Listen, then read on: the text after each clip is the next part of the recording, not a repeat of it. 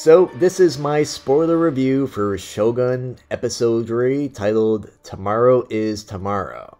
And here I will go over full spoilers for the episode, and I'm going to recap everything that happens. So if that's it, please don't watch this if you don't want to be spoiled. So last week in episode 2 of Shogun, Toranaga escaped an assassination attempt. And here in episode 3, he comes to a major realization that staying in the city means risking the lives of himself and his loved ones.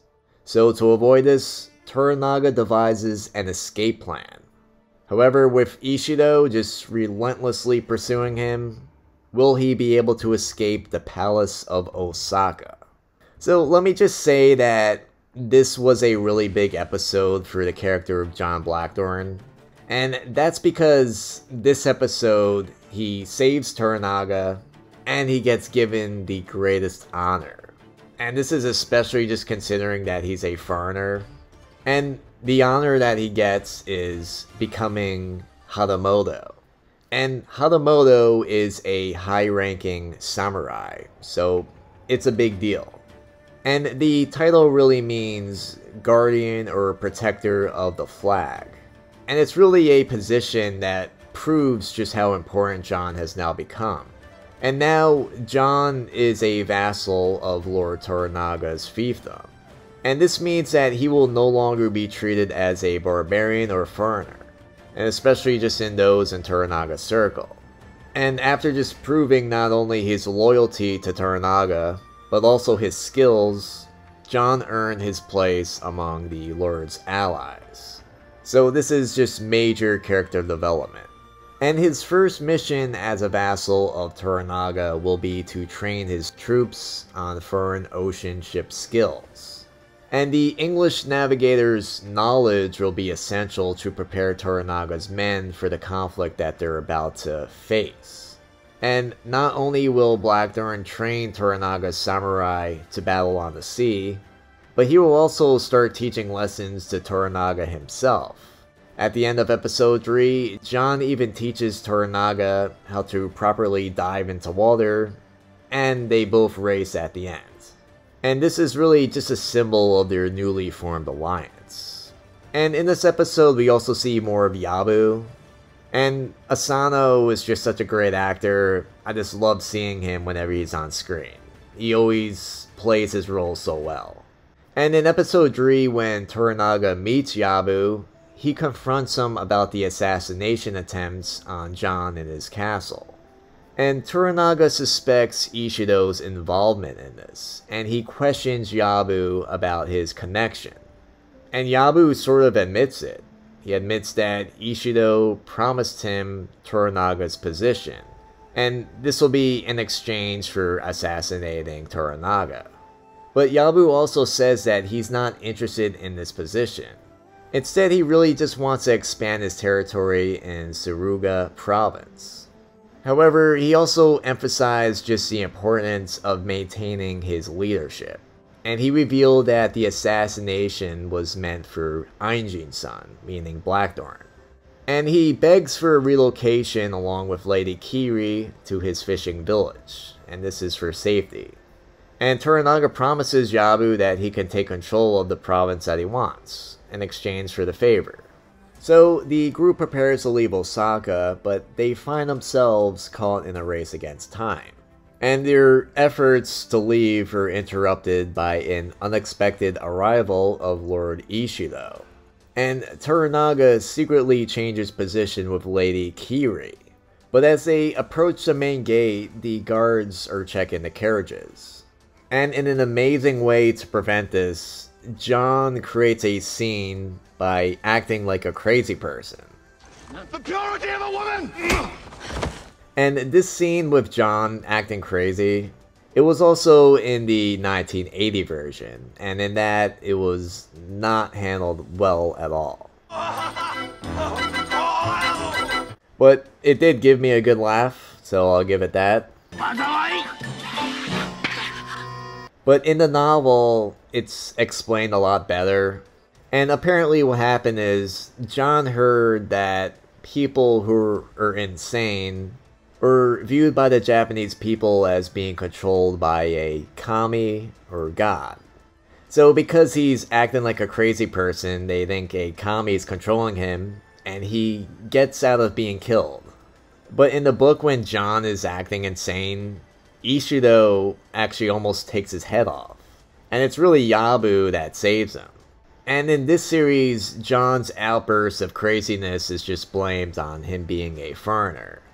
And it is still kind of awkward, but probably the best they could do with such a scene. It's very hard to film something like this, and not everything transfers well from a book to a film. The purity of a woman!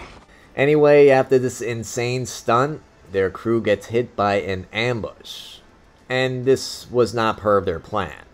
And it turns out that Ishido's forces are in the middle of this conflict, and to their shock, it's none other than Lord Kiyama who's leading this ambush. And he declares that Ishido's followers will meet their end along with John. And in this moment, it's also revealed to everyone that Toranaga is fleeing Osaka. And to save Lord Toranaga during this ambush, Lady Muriko's husband, Buntaro, he courageously stays behind to give his crewmates a last chance to escape from Osaka. And this is despite John's suggestion to rescue him. The Hiromatsu refuse, and this leaves Buntaro to face the enemies alone. So this whole sequence was just really well done, and it was full of action. And I really liked how they were able to light the scene with just torches and flaming arrows. And we also see Mariko wielding a naginata for the first time.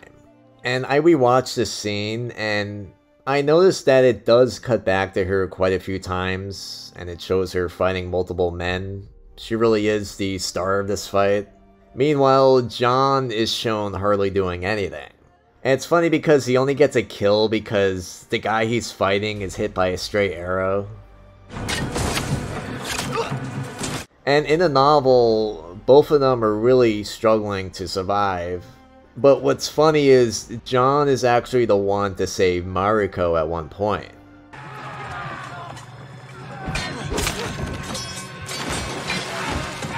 And I'm gonna guess that Buntaro survives this, and I only know this because in the trailer, it showed him shooting this arrow right by Mariko's face. So we know we're gonna get that scene. And also his backstory is just pretty important too. I don't think they're gonna skip that. And in the novel, the scene is very similar. He gets trapped, but he's about to commit seppuku. And it's explained that he's gonna do this because he's a samurai, and because of that, he can't allow himself to be captured. But in the novel, at the last moment, Toranaga yells at him to survive, and then he runs off and he does.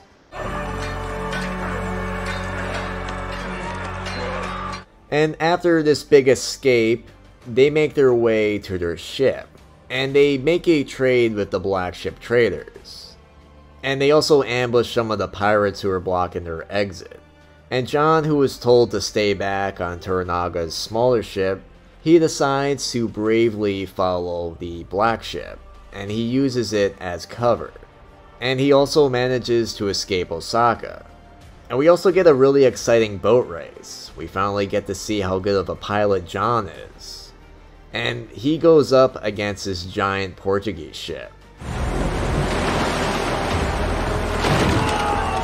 And right before John's about to crash into the rocks, Rodriguez lets him out, and this is sort of his way of just returning the favor for saving him in the last episode. That's a debt repaid. And meanwhile, Toranaga resigns from the Council of Regents. This prevents his impeachment, as there are 5 regents that are needed to vote for that. They only get 4. And then back on the ship, Toranaga rejoins John, and he thanks him for his help, and he admires his bravery during their escape. And in return, he gives John the honorable title of Haramoto.